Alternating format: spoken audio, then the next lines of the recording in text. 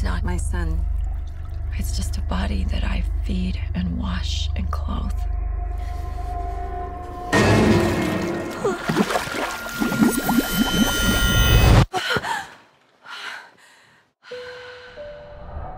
Hi, Mary. Hi, Dr. Wilson. How's Stephen doing? Same as last week, and the week before. I lost him that day. I lost Richard in the car.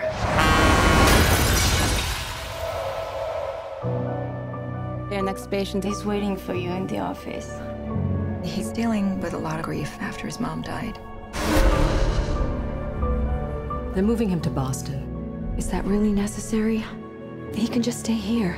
It was like I have my little boy back.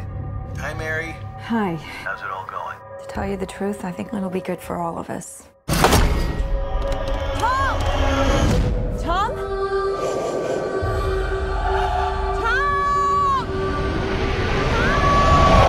Authorities have stated the missing child could not have survived the severe drop in temperatures. I feel so guilty. You cannot blame yourself. I haven't been sleeping that well. I saw Tom, but everybody's been saying he's dead.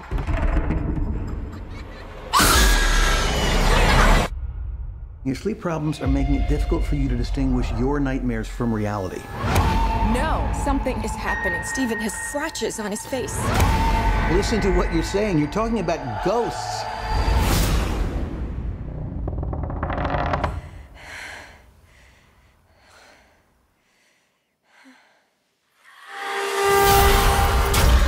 Something's going on, and it's not just in my head. I can prove it.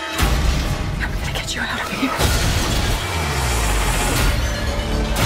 You have to believe me. It's real.